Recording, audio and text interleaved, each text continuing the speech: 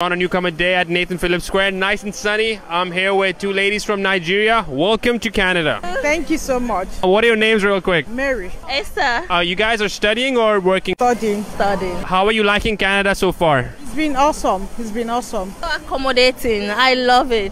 How are you guys adjusting to the weather? That's the challenging part. The weather sometimes. Like we thought by now we should be in summer. It's still a bit cold. So we are adjusting. Were you able to make, friends and network with people quickly? Yeah, because we have so many programs that allow you to meet with people, like today's program. Yeah. So it's been awesome. It's been encouraging. Right, awesome. Yeah. And would you have any advice for people back home in Nigeria or other parts of the world who are looking to move to Canada? Yeah, I would say you can come. Yeah. Oh yeah?